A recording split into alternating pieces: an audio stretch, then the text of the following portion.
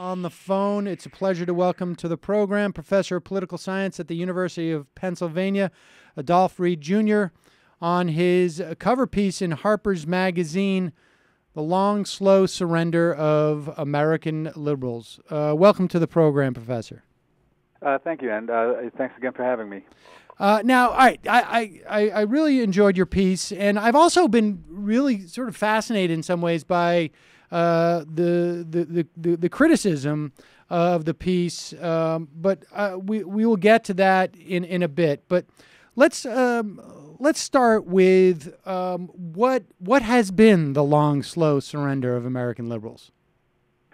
Well, I guess in a nutshell, I would say that it's we've been coerced, herded, and herded ourselves into accommodation with the agendas of a Democratic Party, ultimately that's been moving farther and farther to the right, made its concessions with neoliberalism at some point in the 80s, consolidated it in the Clinton presidency, and that's kind of set the terms of debate for us. Yeah, I mean, one of the things that I think that really resonated with me in your piece has been the perspective. I mean, Bill Clinton remains incredibly popular in Democratic circles, and right. I think even it's fair to say, although I haven't seen any specific data on this, even in self-identified liberals. And just give us, and some of the criticism I've seen of your piece claims that that's not the case, and I simply have found it to be the case. Frankly, that it's impossible to hear anybody mention welfare reform without it being lauded. It has been, particularly now, really shown to be quite disastrous. But just go through. What do you think happened? I mean, what was it that Clinton did that was obviously, and I think many of the people in the audience is aware of it, but how did it go through some type of revision, or it seems like contemporaneous, there was also sort of an acceptance at that time? Well, yes, there was. I mean, I think part of the problem is that, I think in a way it can start. I mean, the narrative could start earlier, of course, but, it can always start earlier. But getting over the shock of Reaganism, I think knocked a lot of liberals for a loop, and knocked, frankly, a lot of the left for a loop. I was just talking with a student last night about how some of us, a lot of us in the 70s, for instance, spent a lot of time trying to sharpen critiques of the social welfare state in the U.S. from a left egalitarian perspective. And then all of a sudden we look up and Reagan is inaugurated and goes after every bit of social protection, or begins to go after every bit of social protection that we built up since the New Deal. And then people like me and a lot of others, Fran Pittman, for instance, is a central person, found ourselves in a position of having to to hunker down and defend these institutions that we'd been trying to develop a more progressive critique of. And it's not like there was disingenuousness. So in that sense, I think maybe, to be fair, a lot of people wound up somewhat like deer in the headlights.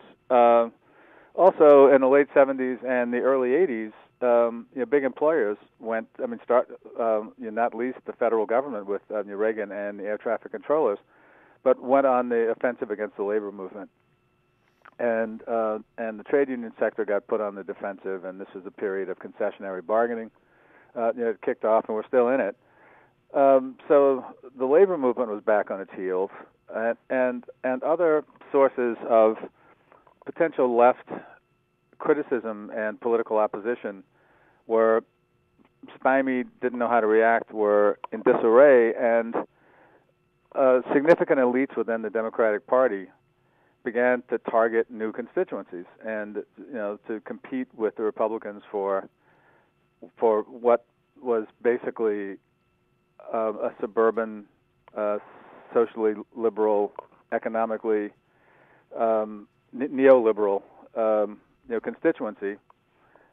the Democratic Leadership Council, which was created after Mondale's defeat in 1984, of which both Clinton and Gore were presidents, was formed expressly to push the National Democratic Party's agenda to the right, especially on economic issues, although many of them wanted to push it to the right on social issues. And then I think that after Carter's defeat, Mondale's defeat, and Dukakis's defeat, Clinton got to look like a stud to a lot of liberals just because he won. And it just goes, so a problem there is that if you define the standard of success downward, so that any Democrat who can win office is our charger, well, that's another illustration of the problem. But with respect to the Clinton administration in particular, I'll just pick up on your point and say yes. I mean, under Clinton, we saw,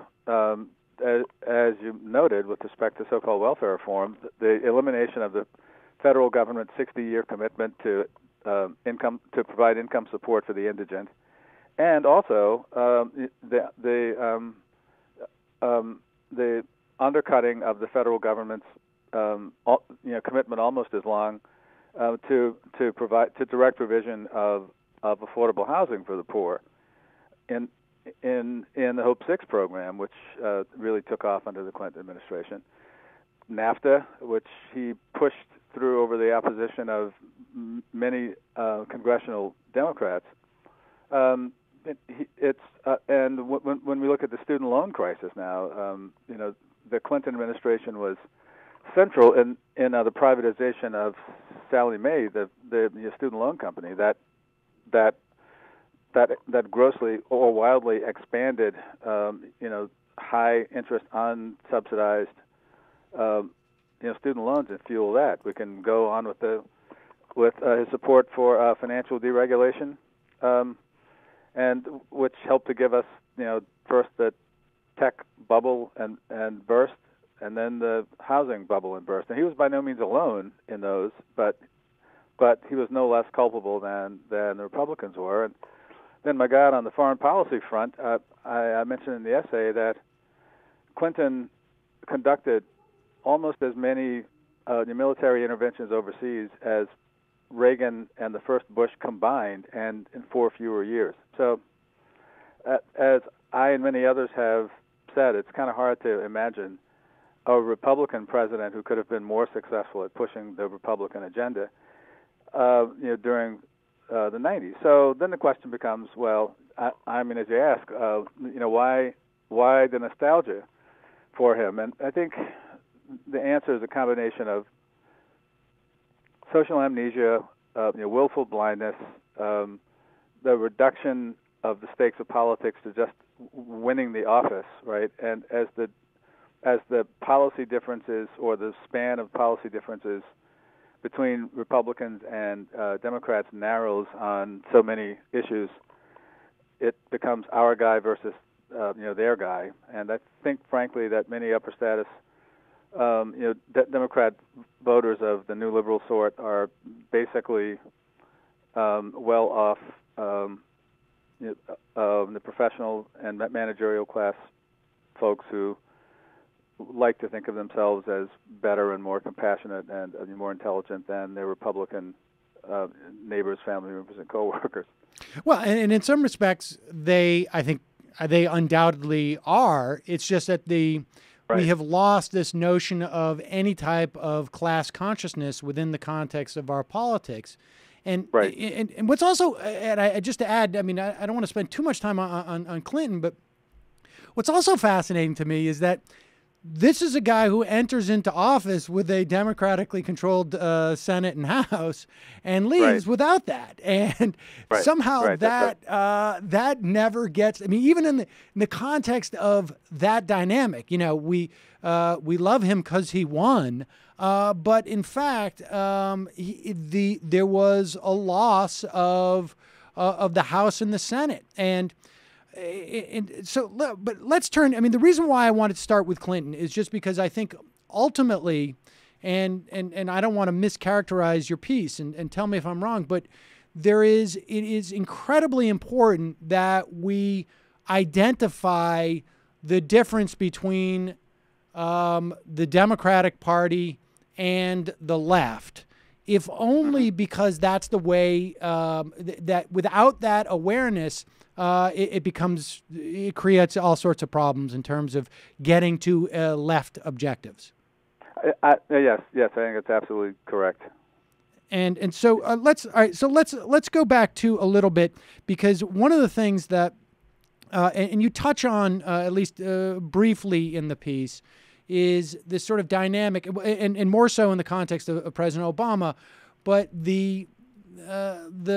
I mean, as far as I understand it, there was sort of a cleave that took place between those involved in social emancipation movements and those involved in sort of economic justice movements or even labor in the late 60s, early 70s.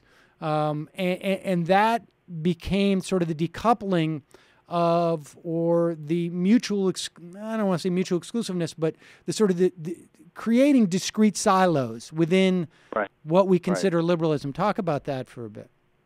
Yeah. In fact, that's the subject of the book that I'm trying to finish now, which actually began as an examination of the Obama mania phenomenon, and the animating question is still the same, which is why did so many people who should have known better, not good-hearted people who don't pay attention to politics or kids who don't know anything, but people who were politically sophisticated and have been around the track a few laps, why did so many of such people get swept up in the hype about Obama when it was pretty clear to anybody who looked closely that he was just another, pretty ordinary neoliberal Democrat?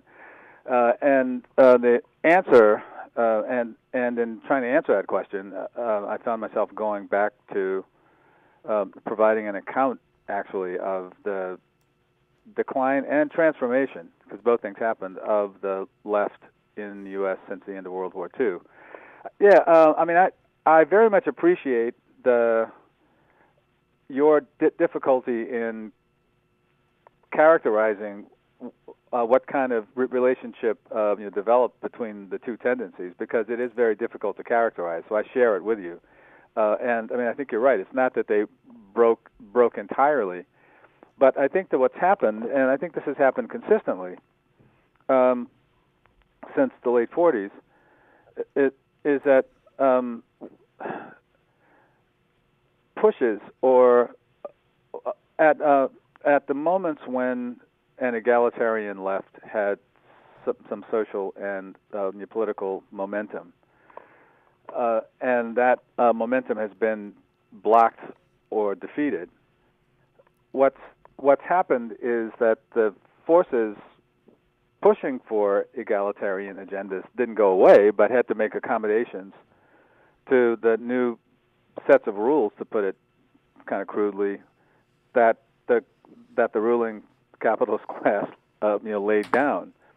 And one of the things that we find in the shift in the late 60s is the beginnings of the shift that eventually becomes identity politics, where there's a decoupling of the notion of racial inequality and injustice to some extent from a political economy, and then and at some point down the road, I think something kind of comparable happens with the women's movement. I think the environmental movement was a different kettle of fish altogether. There never was a sort of class conscious, and especially significant class conscious tendency or at least working class conscious tendency in environmental movement, where there have been in the others. And as the political and economic order continued to evolve toward what we eventually came to recognize or call neoliberalism, all of the incentives ran for notions of social justice that were disconnected from from your political economy. And that's, for instance, my good friend Walter Michaels, who's an English professor and also activist in the University of Illinois Chicago Faculty Union, which is in contract negotiations now for the first time with the university, but has argued that the problem with notions with multiculturalism or diversity as standards of justice and equality is that you can have a society in which 1% of the population controls 90% of the resources, but so long as that 1% is half female and 12% black and 12 or 13% Latino and whatever the appropriate numbers would be gay, then from the standpoint of a multiculturalist or a diversitarian notion of justice or equity, then then that would be a just society. And I think we can see how that has played itself out. Right, that's kind of what the Democrats have come to offer us. That's as basically the left wing of neoliberalism. As I say in the essay, we find ourselves in national politics with a choice between one neoliberal party that is open and progressive, or that supports multiculturalism and diversity, and another neoliberal party that defines itself publicly by being opposed to multiculturalism and diversity. So, I'm not saying that that's no choice, but for because obviously I think that most of us would prefer the former to the latter, but for most of the things that 80% of the for 80% of the matters that 80% of the population is concerned about 80% of the time, the two parties agree, right? Job loss, no fair labor standards, and cutting the public sector, and I mean down the line. I mean, people forget, for instance, that it's the Obama administration that is leading the charge on K through 12 public education all over the country now. Yes, in terms of well, charterization and stuff. Right? Is this something that because it's almost as if it has flipped in some way, because there was when we're talking about the New Deal, there was concessions, and I don't, maybe I'm not characterizing it correctly, but the idea that African Americans could participate in the New Deal was very problematic at the time, right?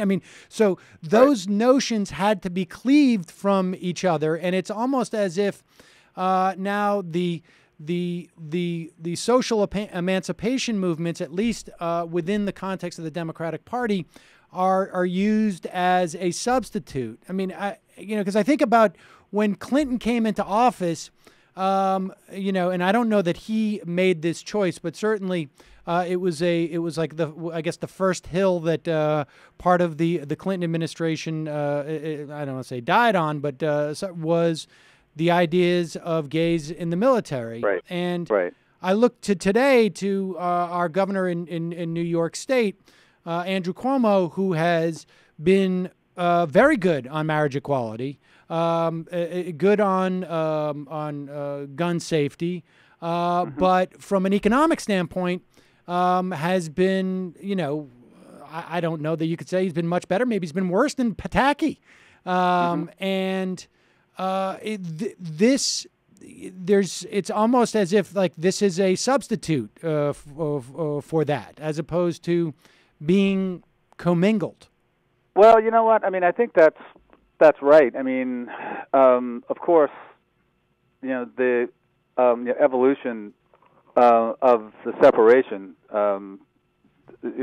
has happened over decades, right? And it's happened, I think, in part as rational responses on the part of activists to the matrix of incentives and disincentives that are available to them. For instance, in the late 1940s and the early 50s, there was considerable political and ideological pressure to separate, from anti-communism, ultimately to separate the civil rights agenda from a political economic one, right? Far be it for me ever to diminish the significance of the Jim Crow order in the South and of the struggle against it. But one of the one facet or byproduct of the shift in black politics in the late 40s to focusing on the challenge to Jim Crow was that it was consistent with, didn't ruffle Cold War liberal concerns, because the opposition to Jim Crow as a legal order was struck in the name of liberal equality of opportunity, right? And I mean, who could oppose that except the people who are benefiting from it immediately in the South? But the problem is that the reduction of the notion of racial equality to equality of opportunity would mean ultimately that blacks would be integrated into the class into the American class hierarchy on a relatively equivalent basis, which means that most black people would still be getting the short end of the stick, just like most white people would. And I know this is an oversimplification, but I think that over time, and I'd like to say this. I hope it doesn't seem too cryptic, but I've come to think that just as important as the ways that progressive agendas have been defeated has been the terms on which they've been able to succeed within the framework of the larger defeat. Right? That makes sense. So that there's space that's available for non-economic understandings of equality, and this just has taken off more and more and more. Just to kind of stress, the difference. This factoid just kind of boggles my mind, but a Roper poll taken the months before the 1944 presidential election found that 68% of respondents said that they wouldn't support a political and economic system, no matter what it was called, that didn't pivot on a guarantee that any person who was willing and able to work should have the right to a job. And this was the year before congressional Democrats, with the support of the CIO-based left, actually pushed for a full employment bill in 1945 that would have mandated that pursuit of full employment at a maximum of 3% and a goal of 2% would be the cornerstone of American economic policy. The following year, Walter Reuther, in contract negotiations with the United Auto Workers and GM, called for the company to open the books and jointly plan with the union profits and prices and wages, right, with an eye on containing inflation and keeping productivity up. So that what I mentioned as factoids just as an illustration of how far the center of gravity of mainstream American politics has shifted, right, since 1945. The sensibility that's expressed in both those factoids, no doubt seems like it's unthinkable to the vast majority of Americans alive today. So what accounts for that? It's not. It's not that Democrats, have sort of given up that ballast. This is more a problem with the left, or is this more of a cultural problem? And well, that's a good question. Russell Jacoby, who I also quote in the article in this really interesting book called The End of Utopia, I think that's the title, makes the point that liberals are really only as good as the left that's to their left, and that liberals kind of define themselves as not being left and not being not being too far left and not being right. And as the institutional left has shriveled, atrophied, been beaten back increasingly since the 70s, there just hasn't been an institutional base to sort of pull the Democratic liberals along in the direction of something that looks more like a social democratic agenda. And I mean, it is important too that I think that Clintonism was, especially once he gained the White House, was in effect a kind of putsch of the left wing of the Democratic Party. It was like the last gasp, right, of what George Stephanopoulos at one point called those old-time Democrats, and not in a flattering or nostalgic way. So, yeah, I mean, I'm glad you mentioned the "don't ask, don't tell" thing about the military too, or whatever the thing was, because I was struck by that at the time. I mean, obviously, I wouldn't oppose him doing that, but I think it's really significant in the context of the congressional majority that he squandered that you mentioned before, because frankly, it almost seemed like he wanted to run out the clock and lose control of Congress so that he wouldn't have to come through on the fight for labor law reform that he promised the AFL-CIO. And I think there's something like that with Obama and the Employee Free Choice Act in 2008 too. Yeah, I mean, I wonder. I mean, I've heard different things. I mean, my sense is, and I'm not, as clear on how the gays in the military came about, and I don't know that it really was actually something that the Clinton administration wanted to push early on. I think they were sort of boxed in on it, if I recall correctly. And I have to say, I think that's probably right. And I think on EFCA, there was sort of a sense of, I'm not sure how broad really the passion was for it in terms of Democrats, elected Democrats at the time, and right. It wasn't just something that hey, this is a way we can motivate what's left of the union movement. But I think you're exactly right about that. I think that's exactly right. I don't think there's ever a snowball's chance in hell that Obama was going to support it, right? Yeah. Or to fight for it.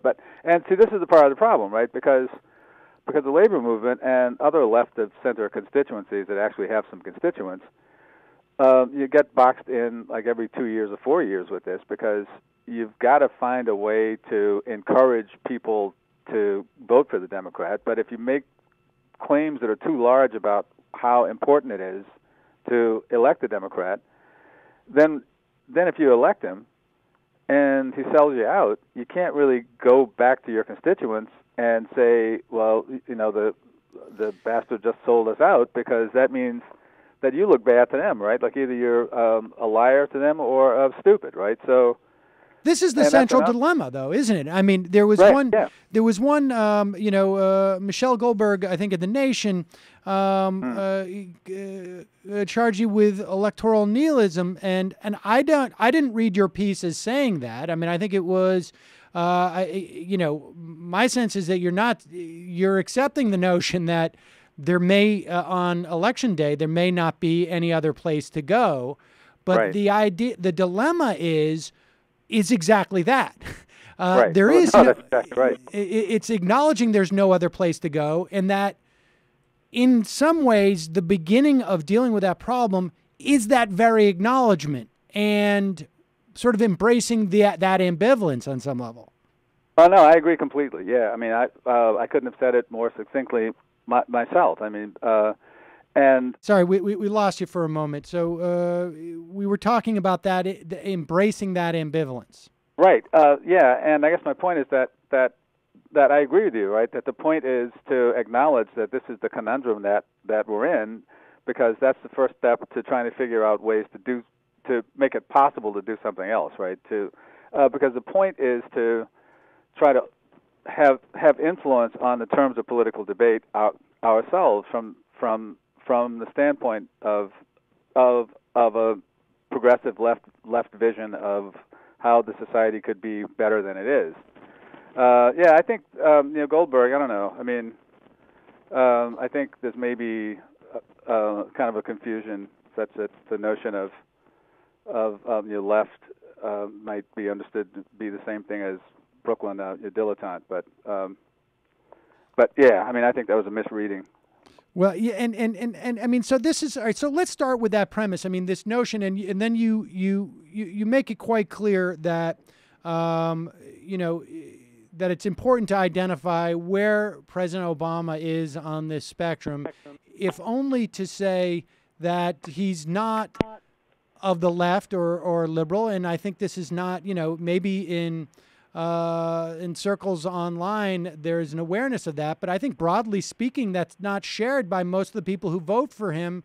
And there seems to be a, I think I read a transcript of an interview that you did on Bill Moyers where you talk about the juxtaposition between President Obama talking about inequality in a speech, I think it was from December, and then heading over to the Hill and demanding fast track. Right. Yeah, it's mind-boggling, isn't it? And I think the thing is that there's just not either an awareness, broadly speaking. Obviously, people who follow this stuff are aware of it, but there is not an awareness of the vast majority of people who continue to, have full-throated support for the president. Right. On the implications of these issues. And is that a function? And I think largely that seems to me to be a function of the demise of the labor movement, because that's the place where you go in, you see your fellow workers, and that's what they're talking about. Right. No, that's right. No, yeah, but yeah, it's absolutely correct. I was going to say the same thing, actually. I think that's a key problem. And in the absence of that kind of institution, right, and its breadth within the society, what we get is this really hollowed-out, candidate-centered personality contest, and they're not even the real personalities. Of course, they're the personalities that are crafted by the handlers. And that's how you wind up, with this kind of frustratingly circular argument that, well, you got to elect him, but you can't expect him to do anything, and you can't criticize him. Well, you can't expect him to do anything because the other side is too powerful, but you can't criticize him because he hasn't had a chance to do anything because the other side is so powerful. So you can't expect him to do anything. You can't criticize him for not doing anything, and you have to support him because the other side is attacking him, and the other guy's worse, but you have to elect him. Or the other guy's worse, so you have to elect him. And it's just a merry-go-round. It's just astounding if you take a couple steps back from it. But I think one of the problems, to be honest, is the perverse way I think MSNBC is kind of a tool of the right, in the sense that not just because it does the same kind of work for Democrats that Fox does for the Republicans, but just an approach to politics and to political events that just reduced to this sort of breathless babble of ultimately meaningless factoids, right? And the notion that being progressive is like being au courant with like every little twist and turn in the horse race aspects of politics and the kabuki theater, like around the budget, showdowns and that kind of stuff. And that's what most people have. That's what most people who consider themselves Democrats or left of center have access to that in the nation, as a way of trying to get there, or that pretends to take the place of the labor press and the trade union culture that you mentioned earlier, and that's a tremendous loss, right? And I mean, demobilization in minority communities and all that kind of stuff has happened too, which carries the same or has the same effect as the atrophy of the trade union culture. And so what is, I mean, so with that, once you start with the idea that, step one is at least identifying the shortcomings of those politicians who are really at this moment may be the only option, the lesser of two evils. What happens then? Well, then I think what has to happen, and I think, I'm not the sort, I don't have enough of an imagination to, lay out, a grand vision of, what we should do. But I think what has to happen is that people who are committed and are politically serious, and that means, especially in relation to the labor movement, because I think that's got to be the anchor of any sort of rebuilt or a renewed left, just as a renewed left is has to be part of the grounding of a revitalized trade union movement. To begin to talk strategically about things we can do. I mean, I was involved for a number of years with an effort to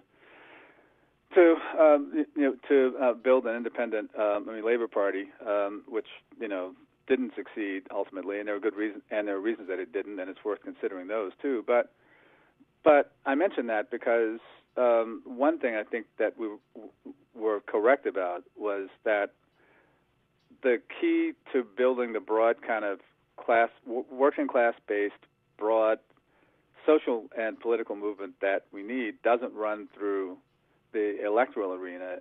It runs through social movement organizing around, most likely around issue-based campaigns that cut very widely. I mean, one of them that we thought,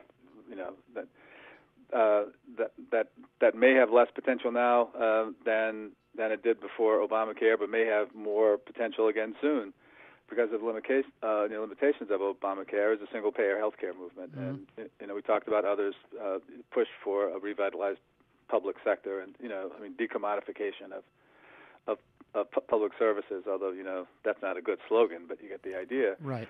And things like that, right? I mean, the impulse has to be to try to build politically around pursuit of issues that connect with as broadly as possible within the broad class of us who are expected to work for a living every day, right? To get them to go to work every day. And I think among the reasons that the labor movement has to be central to that kind of undertaking are, one, the foundations aren't going to fund that kind of movement, and you need to have resources.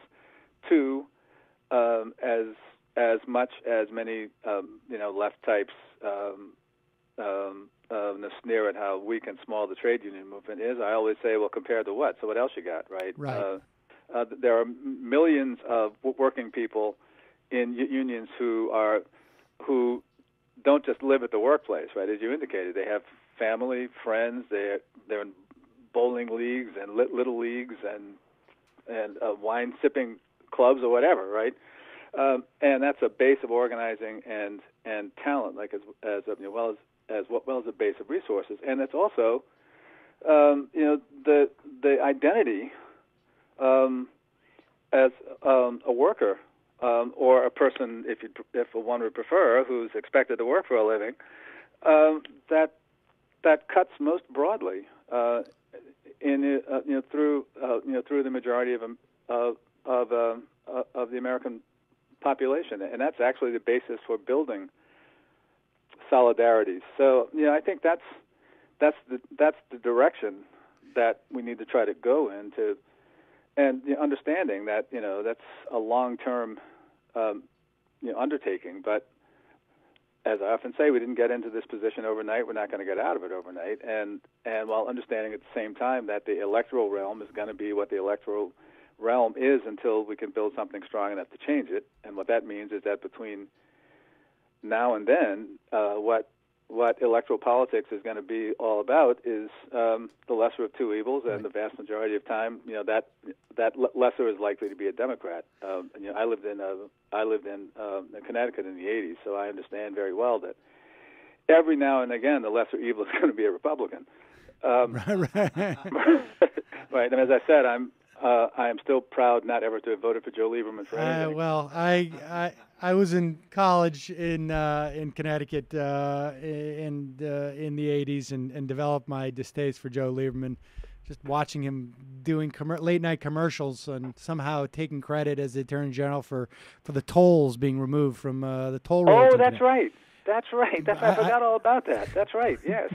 But yeah. Well, let me ask you this: how do you respond to some of the criticism I've seen of the piece that you don't acknowledge that some of what you're talking about is happening now? I mean, I guess today there was a story about the corporate the quarterly report, I think, from McDonald's or oh yeah, I saw that, suggesting that they may have to raise wages basically because of it hasn't. I mean, it's been a labor, broadly speaking, a labor movement. The strikes and the adoption, at the least, of of Democrats, broadly speaking, of the minimum wage. We've got a candidate in Kentucky running on raising the minimum wage. I mean, is some of that happening now? Yes. Yeah. In fact, I was just emailing with a friend of mine about that question a little while ago. Yeah. Yeah. I mean, some things are happening, right? I mean, I never intended to argue that there's nothing going on, but what I would say though is that there's a tendency for that kind of activity to, well, I have two things to say. One is that there's a tendency for that kind of activity to become trapped in the issue silos that you mentioned, right? And what we need is like a larger vision for transformation and a program, right? And one might say, well, it's possible that these efforts will generate that vision. I think that's a different. I think that's a perspective also that I tend to identify with Alinskyism, and I think it's kind of a romantic one, or it's both romantic and technicistic at the same time, in the sense that the technique doesn't produce the program, right? So yeah, I mean, I think that what we need is a way to harness, these initiatives, that you mentioned, and others like them, like the Worker Center stuff, and others, but to harness them to a broader working class, political agenda. In that regard, I mean, how do you see Elizabeth Warren? I mean, because on one level, there's at least been she has been used by the left as a way of saying, there's, I think, I'm of the Elizabeth Warren wing of the Democratic Party. Right. I mean, to sort of make that differentiation. But tell me your perspective on what she represents and how that fits into what you perceive needs to happen. Right. Well, sure. I mean, I don't have any beef with Warren. I think she's I think she's a good person. It sounds like she's playing a good role in the Senate. I frankly don't know enough about her economic orientation, right? To get too excited or frightened, or to get frightened by it. I've not seen it, but I haven't seen anything that leads me to think that she has or would have a kind of a desirably social democratic economic perspective, right? So I don't know, but I will say this though, irrespective of whatever Warren's merits are on her own, I think that tendency to look for the lightning rod is a huge problem. I mean, and I'll give you a comparable illustration. Wendy Davis in Texas, right? So she's all of a sudden a star and carrying the hopes and dreams of liberal or left liberal Dems, and it turns out she's basically a Republican. And as soon as she declared for governor, she began to backtrack from the stuff that had made her nationally prominent in the first place. and that just happens over and over and over. I mean, it happened with Obama, and I mean with others, and it's that's a curious thing about it, right? That there just doesn't seem to be a learning curve, right? Because each instance is de novo, right? So, each new. So we don't want to necessarily be part of the Elizabeth Warren wing of the Democratic Party. We want to be part of the egalitarian left or the right, exactly.